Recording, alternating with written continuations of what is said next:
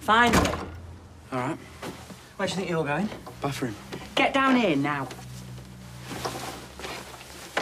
I've spoken to your school twice. Good for you. You are extremely, extremely lucky that we didn't call the police. The window was open at the back, so... Because it had been smashed to billy-o by you lot. It was already like that, it wasn't... You were supposed to be in school! Chill out. Do not tell me to chill out. I'll just go in again tomorrow, no harm done. And what about when it comes to exam time? I've got ages for that yet. Look at me, Dylan. Look at me. This is it. This is where I live. I got one room. In a boarding house, for want of a better phrase.